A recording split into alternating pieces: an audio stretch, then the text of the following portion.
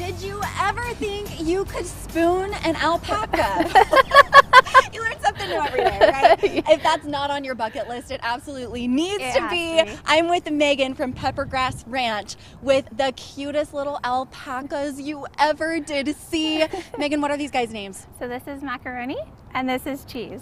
Macaroni and Cheese. Yes. Is Macaroni nibbling a little bit? Yeah, he always likes to nibble. They nibble. Is that how they kiss? Like, is it affectionate or are they unhappy with each other? No, he's just always wanting to nibble on Okay, something. so I have never seen an alpaca before. I mentioned earlier I didn't even know what one was. I think I mistook them for llamas previously. Probably. Do lots of people do that? People do it all the time. So llamas are about 300 pounds. They're more aggressive because they're guard animals. And if you look at an llama, their ears look like a cut banana. Whereas if you see these alpacas, they have pointy ears. They're smaller, they're more cuddly, and they're better in my opinion.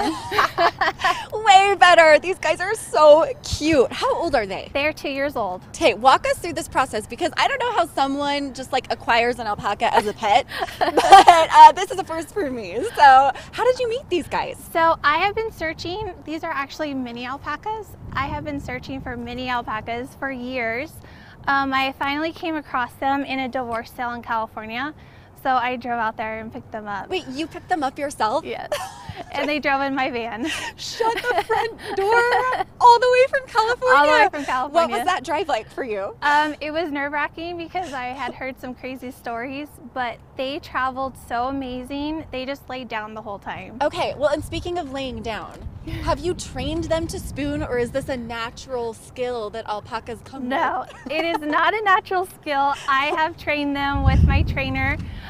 We have worked with them. We work with them every week. We do different things that we're training them for.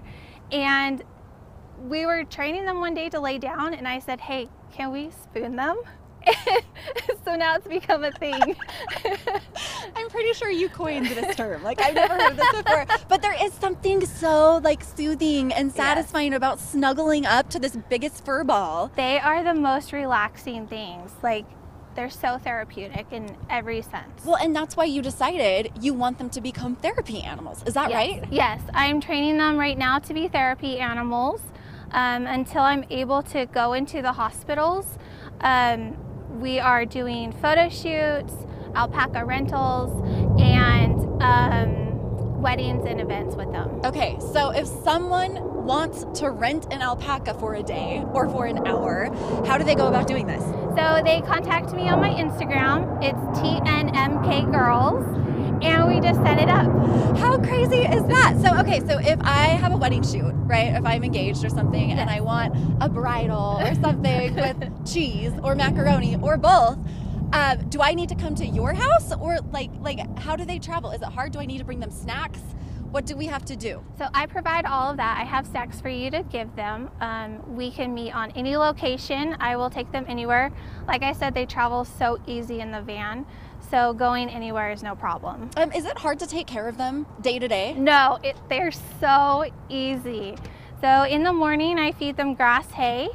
Then they just hang out. I work with them on training, and then in the evening time, I give them more grass hay. And you have other animals as well, right? I do. I have 4 goats and 20 chickens. And you're just in Eagle Mountain. In Eagle Mountain. Like, it's not like you're out in the boonies somewhere. Nope. This is the middle of a neighborhood. Yes. That's crazy. What do your neighbors think about all of this? They love them. Good. Yes, we take them on walks in the neighborhood and everybody stops and wants to come snuggle them. And all of your animals are named after barbecue, which is so funny that your husband did that. Part of the deal with my husband is if I can get these animals, then he gets to name them. He's from North Carolina and he loves North Carolina barbecue.